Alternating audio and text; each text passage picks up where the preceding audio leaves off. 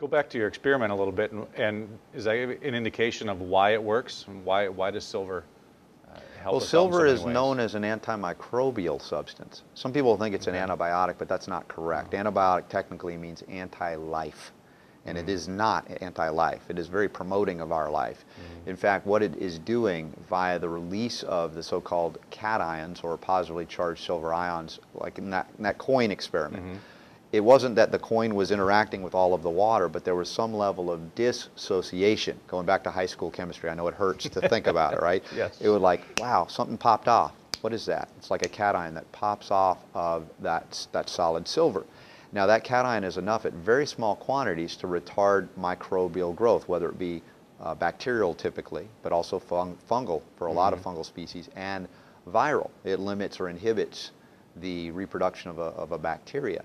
Now that's at a very minute level. If we go to NASA, we realize that they utilize silver in very small quantities at parts per billion, in the parts per billions. And that is utilized to rehabilitate, or if you will, or recirculate the wastewater, to purify it again for safety for consumption of the astronauts. And this was used on the space shuttle as well for when it was done. And so it's a very powerful substance in very minute quantities. But many people, when they make colloidal silver, have no earthly idea what they're making. And they'll often make forms of silver that are bound into complex, molecules, bound together, like silver salts, like silver chloride or silver nitrate. Which silver nitrate, by the way, is interesting because modern medicine chose silver nitrate of all the forms of silver, this is over 100 years ago, as their mainstay as silver as medicine, because they would dilute it, because it's a very caustic silver salt, but they would dilute it and drop it into the eyes of newborns. And that would prevent any type of microbial infection coming through the birth canal.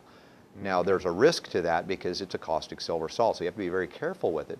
But why did modern medicine at that time choose silver nitrate out of all of the silver forms or species out there? And it was because it had the highest rate of dissociation of that active state of silver. In other words, it isn't that silver that's chunked and solid and doesn't do anything, kind of is there, but it's what comes off to interact with that biological environment or milieu or terrain.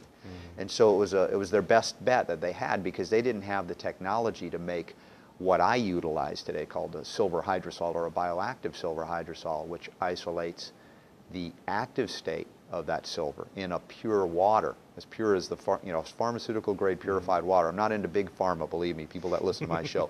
But when we talk about purity, we can talk in terms of pharmaceutical grade purity. And in that context, the water is so clean that there is no salt or protein or other contaminant to bind with the silver that is in that charged positive state. And that particle size is very small, which is very critical. Why? Because you want to increase the surface area available per area of water. Now, if you have a large boulder or a big, large chunk of silver, the surface area is the only area that can interact with the outside world, the environment. If you obliterate, even a small piece of silver into 100 trillion, 1000, however, a lot of silver, you've now opened up that was locked in here, and it's now open to the world.